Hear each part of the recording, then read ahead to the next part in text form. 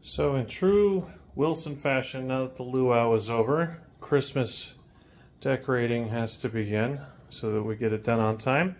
With this as an idea, because our Christmas countdown has kind of taken a crap on us over the last couple of years, and I bought this new countdown timer, and now I have made a pattern for our new gingerbread house countdown timer. And now we got ourselves a piece of wood, so we're gonna go take it from this to this, and now we have holes for the timer, and now it's starting to look like a gingerbread house. Take a peek. I'm not very handy with the woodwork, but it looks like it's coming out okay.